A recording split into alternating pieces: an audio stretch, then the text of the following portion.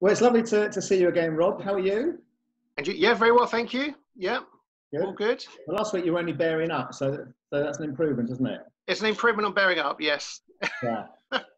Yeah, it's better. It's better than that, at least. I always had a friend who was more or less on his deathbed, but would always say fair to middling. Yes, that's fair enough, isn't I it? was. Fair to middling, yeah, yeah, yeah. No, I'm better than fair to middling, I must say. Good. Yeah, good. Yeah, we're good. Good. Well, it's lovely to catch up with you. And on Sunday you were talking about prayer. But one of the things we also learned about you was you like to dabble a little bit in sports science, don't you? And you revealed how it's possible to never hit the wall as most Yeah, runners do. And yeah. what is the secret?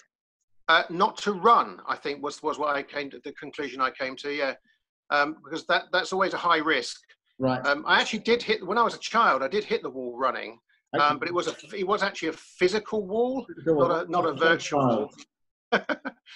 It was a primary school, and we had this very restricted running space where we were to run right to the end of the playground and run back and touch the wall. Okay. And the teacher had put a series of children in front of the wall to try and stop us in case we hit the wall. Of course, as I came hurtling towards it, they just moved out of the way, right. And I went smack into the wall and lost a tooth. Okay. So yes. So I've learned from that. Don't hit the wall running. Good. Good.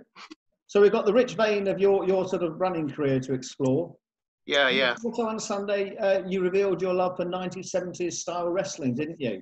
So yeah. I think if we sort of struggle with prayer, we might just go to that if we're sort of lost for words. Okay, but we'll sort of keep that one in reserve. Okay, yeah, yeah. But the reason why you talked about hitting the wall was you said that you'd never done it running, but there had been times perhaps when you were praying or in your prayer life that you felt you'd hit the wall. And I just wondered if you could perhaps sort of share when and where that might have happened. Yeah, I mean, it's interesting, isn't it? Because I think as we go on in the Christian faith, that there are times when we feel dry, and there are times when we feel that our prayer life just isn't very effective, or our prayers aren't just not getting through.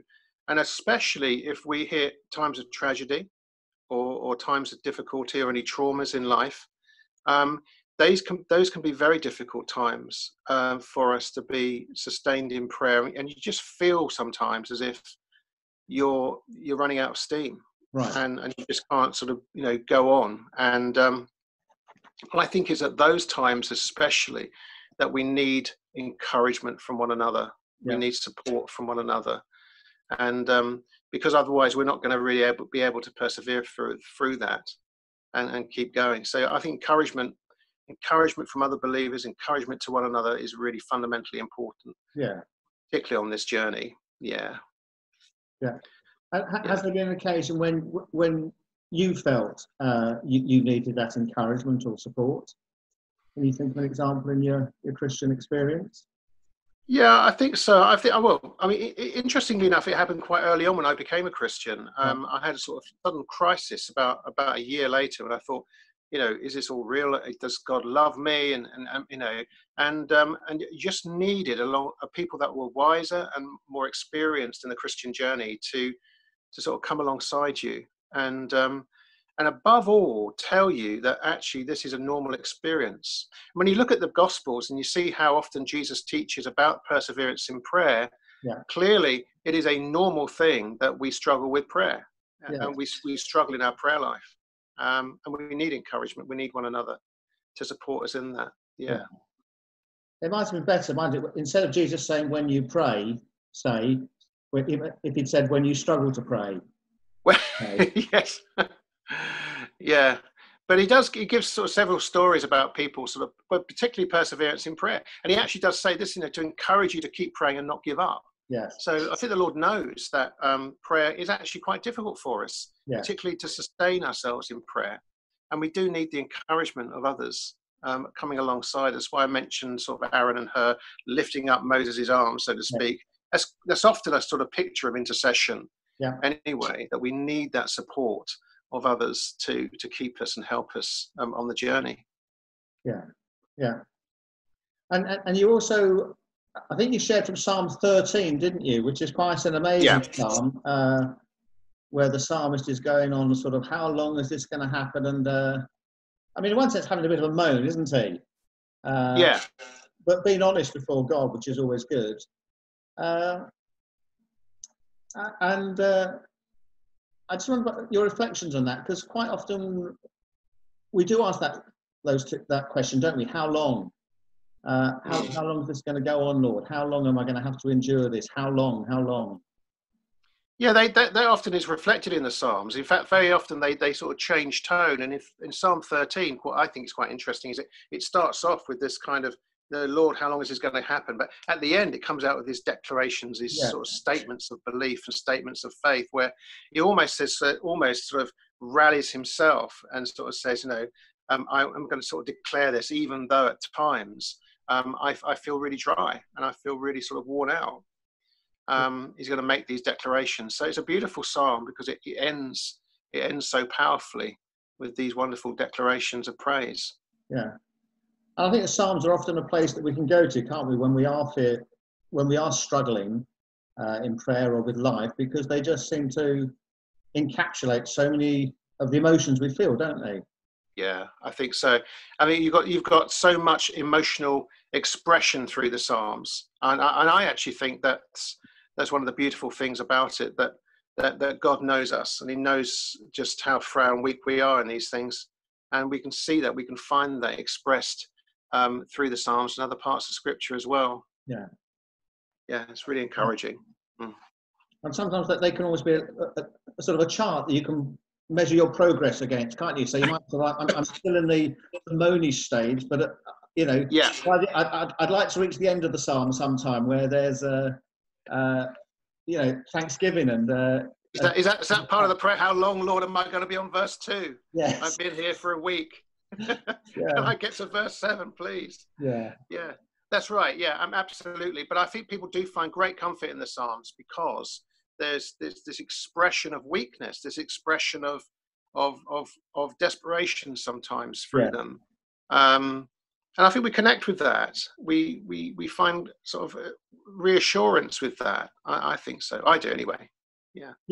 Yes. No, it is really good, isn't it, that we've got kind of such a big collection of Psalms, different emotions that we can connect into. Yeah, and I think we just need to learn to affirm and encourage each other, and I mean, encouragement is a really important aspect of Christian faith and Christian life. We're not expected to do this alone. Jesus made it really clear that right from the outset of his ministry, he was going to call people alongside him. Yeah. And that's really what we're about. We're in the Christian community. We encourage one another, support each other, affirm each other, and we should be doing that all the time in our Christian faith. Yeah. I've learned over the years to really appreciate encouragement. Partly because there've been times when I've so desperately needed it. I knew where this was desperately needed it. Oh boy! I remember actually I was when I was younger and I was at school. I was the captain of the Year 7 cricket team. Okay. And at school. What might have been? Sorry. What might have been? What might have been? It was a legendary year. Yes. It wasn't. It was a legendary year due to the fact that we managed to lose every single game. I mean, not just most games. We lost every single game. It was absolutely horrendous. I don't blame the captain. I don't blame the captain. What can I do? I just didn't have the team. And I actually remember at one point I was trying to field out by the boundary, and the ball had been hit up in the air. And I got under this ball and I caught it, and I thought, I just caught it. And it bounced out of my hand, went over my shoulder, and it plopped onto the floor and rolled over for a 4. Right. And just across the boundary was a friend of mine. His dad was standing just across the boundary. There was only a few parents watching. And I'll always remember what he said to me, because he said, "You stupid boy." And I could feel it now. I was so gutted because we lost every game and it was just a nightmare. And but a few yards down, there was a teacher who said, "Well done," like that. "Well done," like that. And I was buoyed up. I was able to sort of carry on, and the ball came towards me. I ran towards it, threw it back. It's amazing. Just a little bit of encouragement. And I look back at that moment and I think, actually, just how much that little bit of encouragement suddenly gave me a second wind. It just gave me that ability to sort of try again and keep going. And we so need that. We so need each other to encourage and to affirm each other. It's vital within our Christian lives. Yeah, that's right. Now, also, last Sunday's fascinating fact. Yeah. That, Jesus was asked 183 questions. Yes. I assume you got that from someone else rather than you counted them. I didn't know. I didn't count through painstakingly. Yeah. So we don't quite know whether that's correct or not, but we'll assume there's lots of questions. But you said that he only directly answered 3 questions. Yeah, that's right. And, well, I'm not going to allow you to get away with that ratio of answering questions. But the point you made was that rather than asking why, we should be asking what we are learning through this process in terms of the kind of questions that we ask. Why is this happening to me? Isn't always the best question to ask, is it? No, it's not. I mean, it's the obvious and most immediate question to ask and in some ways it's an emotional response. But in truth, actually, we've got to be able to in that process to really see what the Lord is teaching us. What is the Lord showing us in this? What are we learning through this? And that's a really important process too, because God wants us ultimately to mature and to grow into His likeness. So through these situations in life and through the things that we encounter, we've got to ask the question, how can we use this, and how can God use this for us to grow through this and learn? You won't be able to do that in the moment, because in the moment it's like, why has this happened? Yeah. But on reflection, in time, I think that's something we certainly can do. We can look back and say, actually, not so much why, because that keeps us stuck there. Yeah. But what can I learn, and what is the Lord teaching me through it? Right. Are there any things in particular that you felt God has taught you through barren times or dry times or times when your prayers are just bouncing off the ceilings, if they get that far? Yeah, I think so. I think actually there are times when I just felt that really I just needed to just have people come alongside me and just support me in the time that I was in.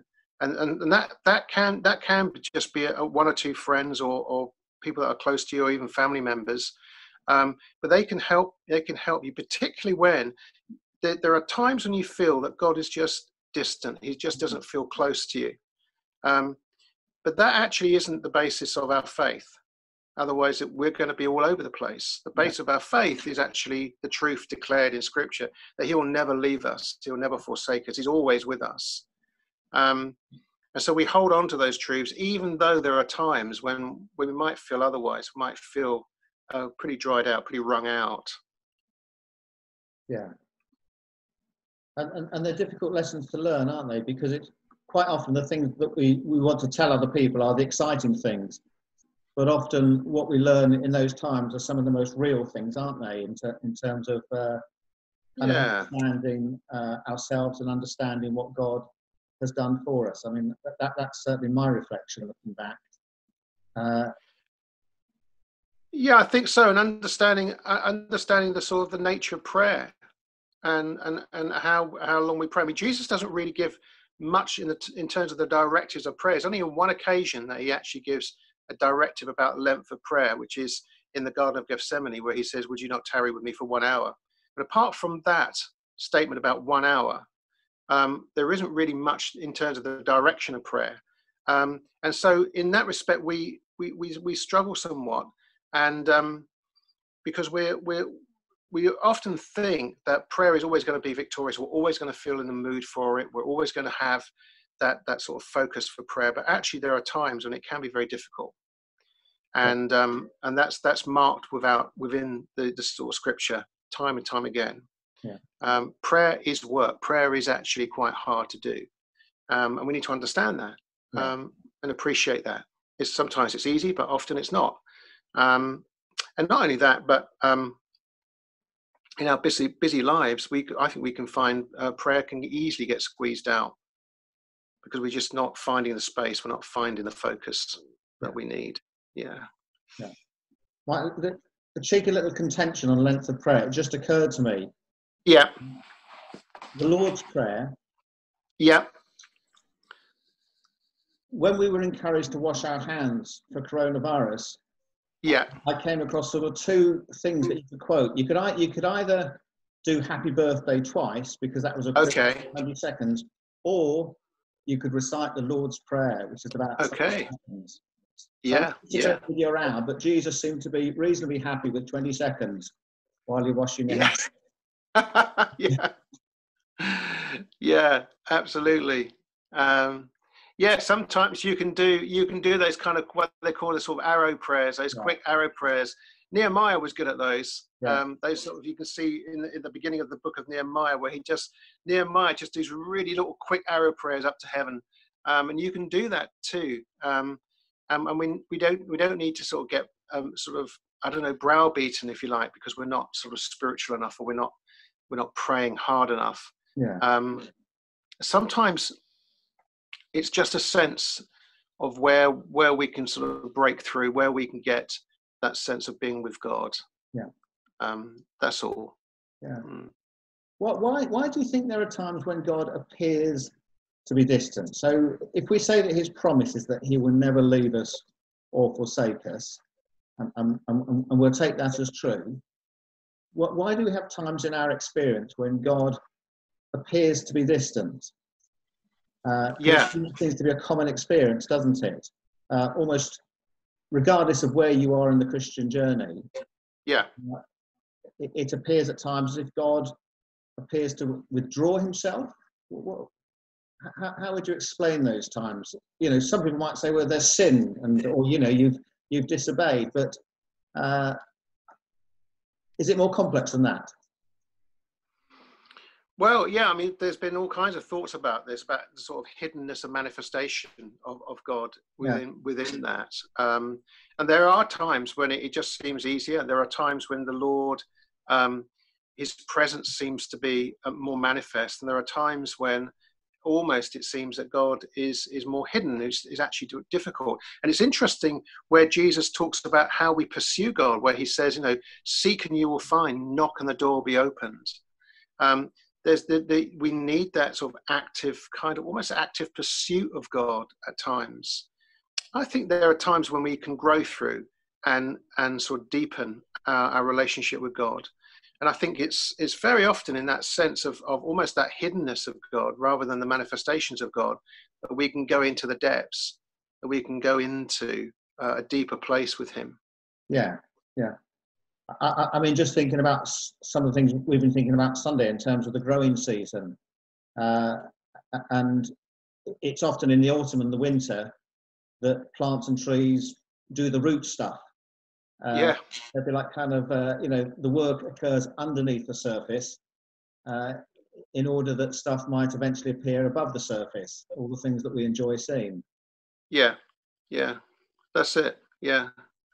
And it's understanding prayer too, in as much that, you know, sometimes it isn't just about us just talking to God. There are times when we can just be still, where times when we can be just sort of praising him and just enjoying his presence. So it doesn't have to be literally just, I need to give God my list, because that again isn't really relationship.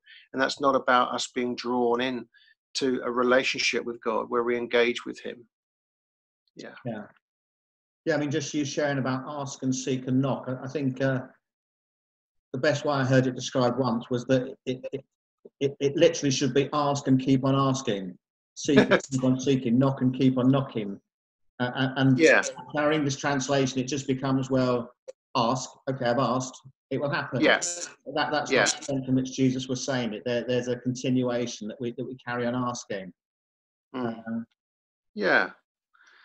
I think there is an aspect of that in prayer. I've said before that you know, everything has a breaking point, and that comes in prayer too. And we need to learn how to how to pray to the breaking point, how to pray to that point where, you know, things can get sort of released, or we can sense there's something that's actually shifted or moved. I remember being in a prayer meeting where we got together. There's a sort of group of 6 of us. We were praying over a situation, and we gathered together, and we were quite concerned about the situation. I remember we started praying, and it was about 15 minutes into that, I just opened my eyes and I just thought, it's done.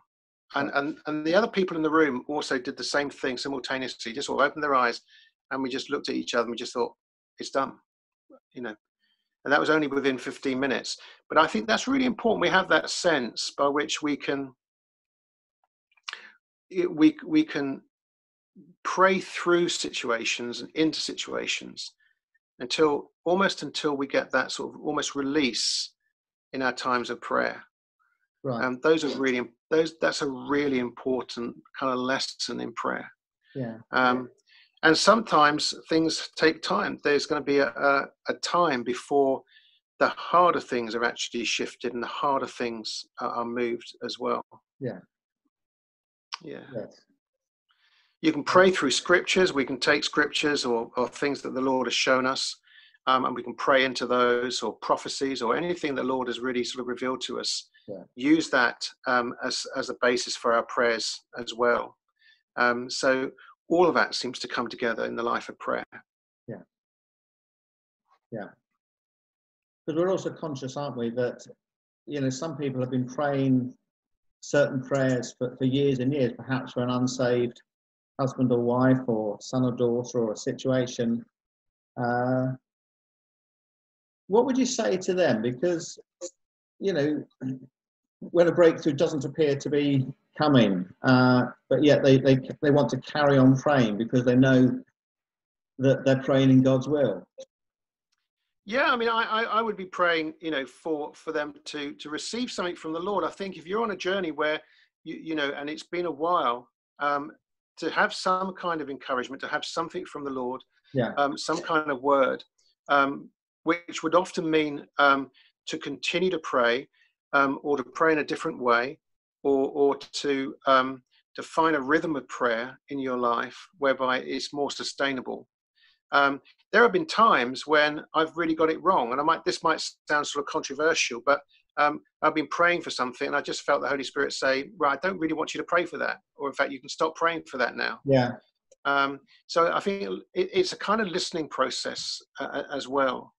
But we will continue faithfully to pray, and we'll ask the Lord to speak to us in that and through that. And there are times when he puts the people alongside us to help us and encourage us as well and support us. And there are times when the Lord might just say, actually, it's done. Or actually, I want to release you from that now. Yeah. So that's happened to me before.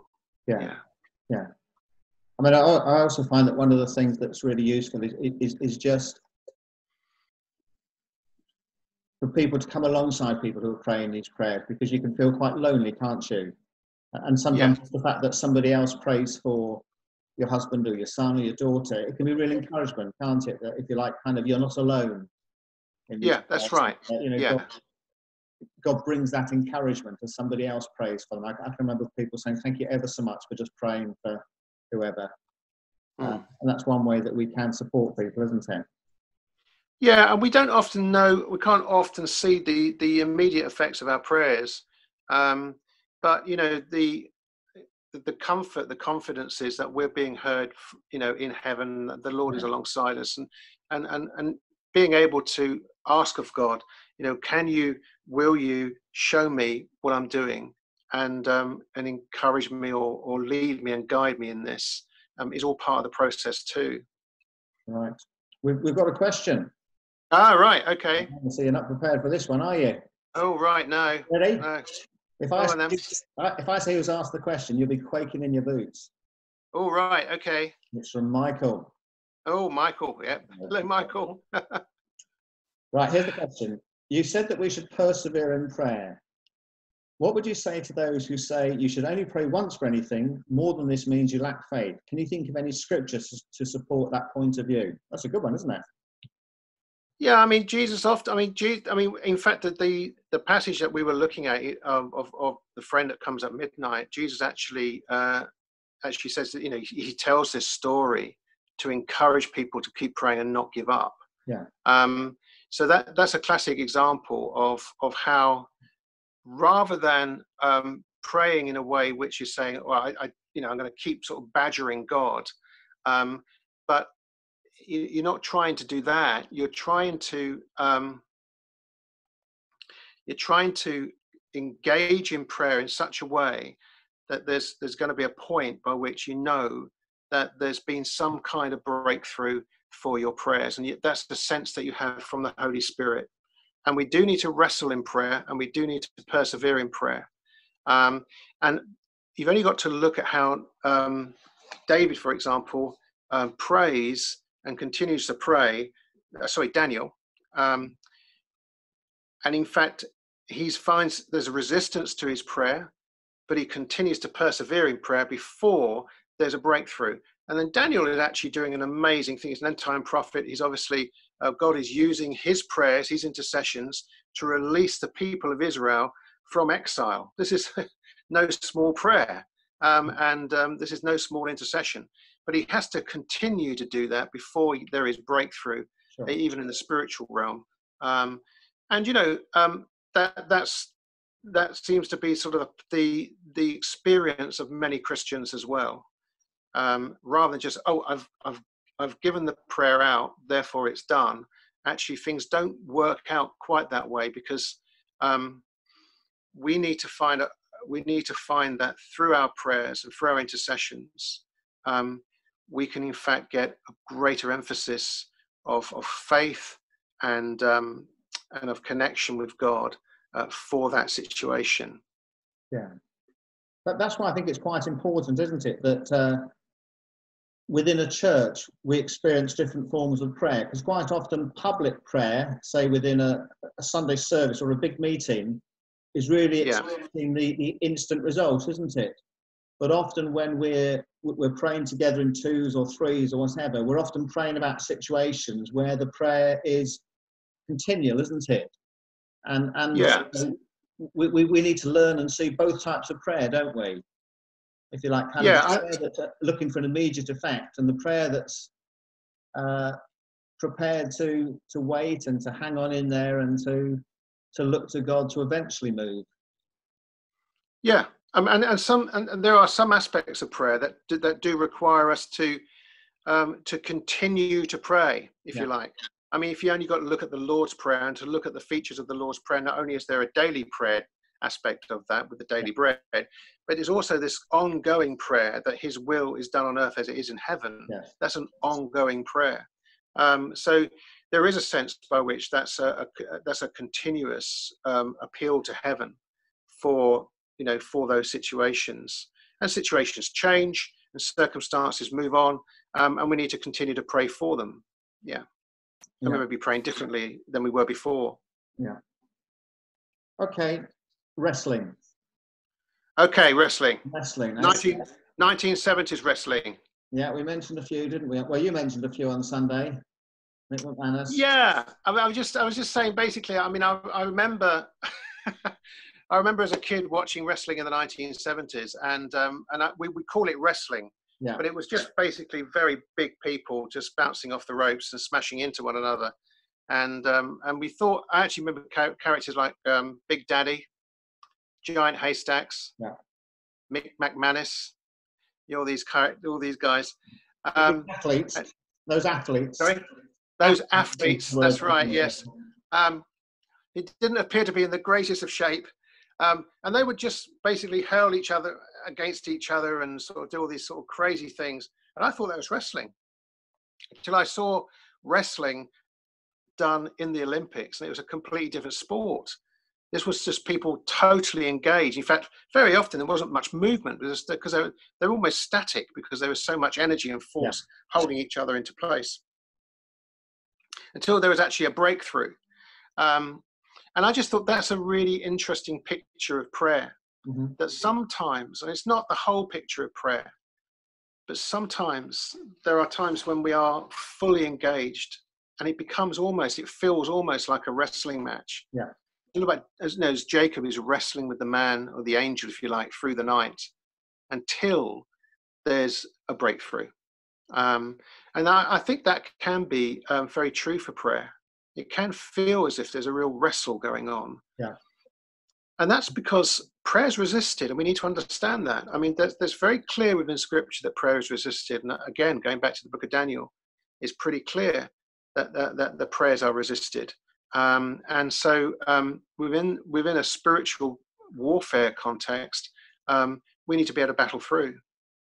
Yeah. I was just thinking about Jacob wrestling in Genesis chapter 32 today. Yeah. And, I kind of feel that the angel did an illegal move. Oh, right. Yeah. Taking his hip out. Yeah. When he took his hip out. So you can just imagine them sort of wrestling for so many hours. Yeah. And then the angel sort of kind of does his hip move. Yeah. And dislocates Jacob's hip, doesn't he? And yeah. I just have it, whether that's legal or not, I'll sort of leave that to the purists. But what occurred to me was that really after that, Jacob couldn't wrestle. Yeah. If you like, the squat position, which is what you kind of associate with wrestlers, he wouldn't have been able to do that. And you almost get a picture of the only thing he could do, and again, to me, when I see it, there's almost some comedic value in it. He's just hanging on to the guy's feet. And you can almost imagine the angel sort of saying, that's enough, we've finished. And Jacob just hanging on because that's all he can do. He's got no strength left. Yeah. Everything he's achieved before, he's achieved through strength and scheming and his own devices. Yeah. He's just hanging on and saying, I'm not going to let you go unless you bless me. And sometimes I think God brings us to that position, doesn't he, where we're brought low. And, kind of, if he moves, it's solely because of him. Kind of, I've exhausted all my devices and, my strength and everything.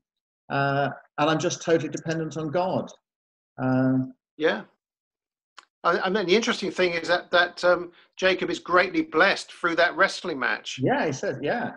His name is changed to Israel, and that God does bless him, and God does, if you like, he wins the inheritance, but it comes through a struggle. Yes. It doesn't come automatically.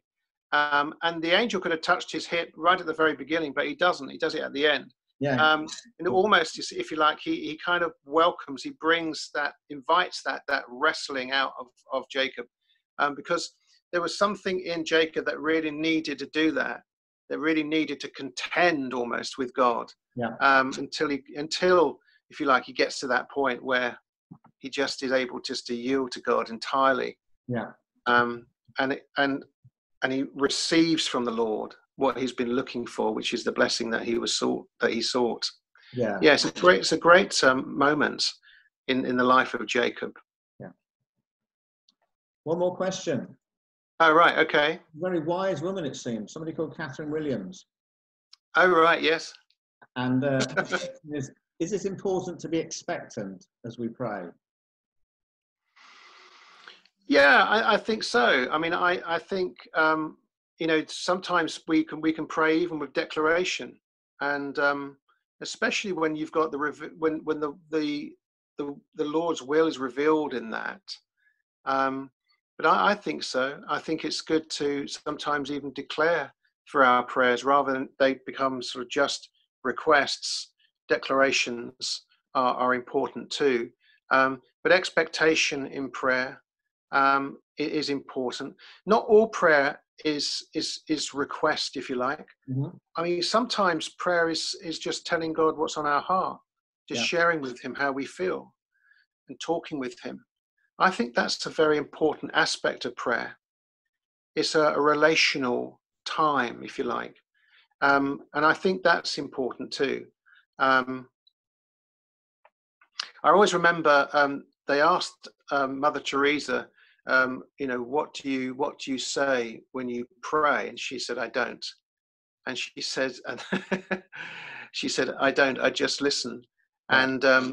And then they said, well, what does God say to you then when you're listening? And she says, he doesn't. He just listens. In other words, there's this moment where nothing's being said. Yeah. But her prayer life has got so advanced that there's just this knowing there's time which you can just rest in the presence of God, and it's moved beyond just a list of things that we're praying for into something that's much more relational. Yeah. You know. Good. Well, as I said, we basically knew things would start to nosedive when I mentioned wrestling. So that's probably the time to finish, isn't it? Yeah.